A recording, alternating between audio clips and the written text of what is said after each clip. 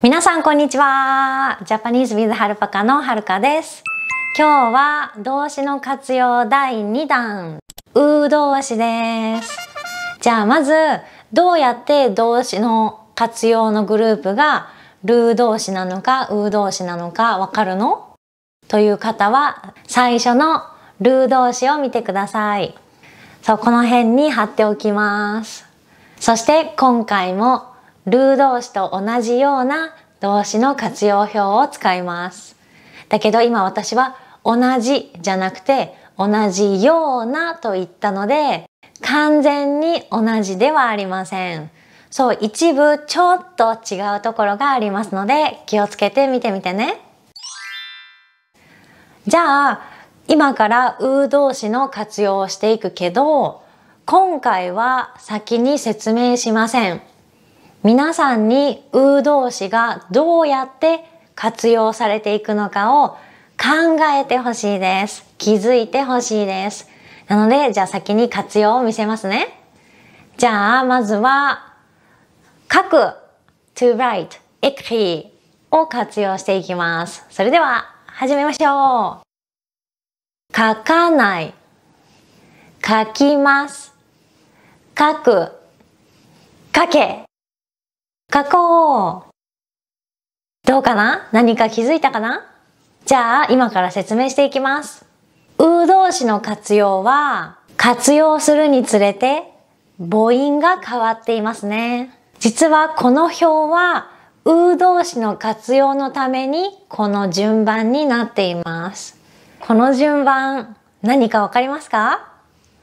そう、これは日本語のアルファベットあいうえおの順番になっています。なので活用するにつれてこの母音があいうえおという風に変わっていきます。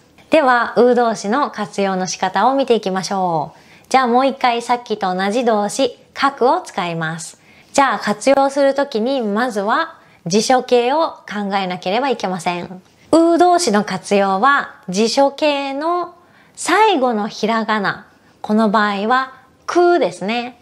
その最後のひらがなの子音はそのまま残します。この場合はくだからけはそのままです。そしてゆが母音なので母音が活用したい形によって変わります。ない形だったらない、ます形だったらいます。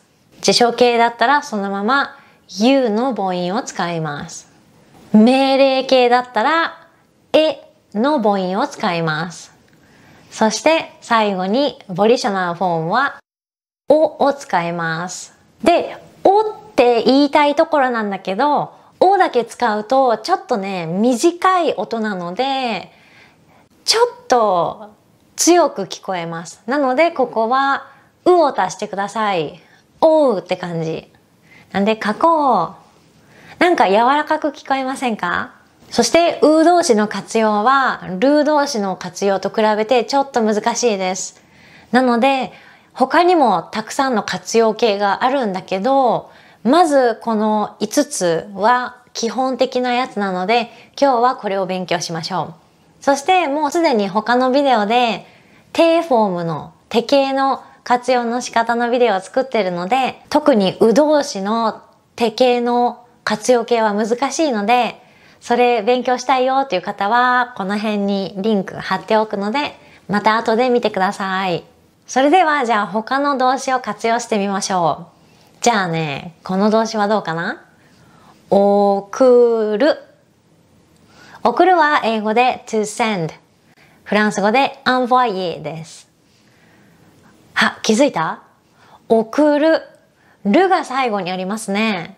だけどなんで送るはる動詞じゃないの？る動詞の条件覚えてますか？る動詞の条件はるだけを見るんじゃなくて、るの前の母音がいの音かの音かどうか見なければいけません。もしいかだったらる動詞の可能性が高いです。だけど違ったらう動詞です。そう、今回は送るなので、るの前の母音がうです。これは、いでもえでもないので、う動詞です。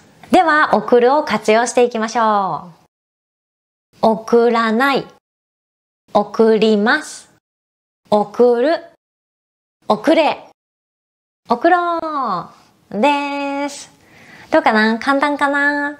じゃあ、最後にもう一つ、ちょっとね、スペシャルパターンを説明します。じゃあ、この動詞知ってますか？買う。買うは英語で to buy。フランス語で acheter です。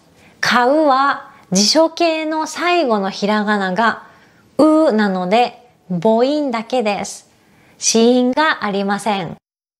こういう動詞の場合にはちょっと気をつけなければいけないところがあります。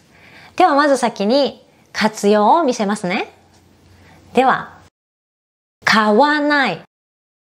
買います。買う。買え。買おう。です。そう、気づいたかな？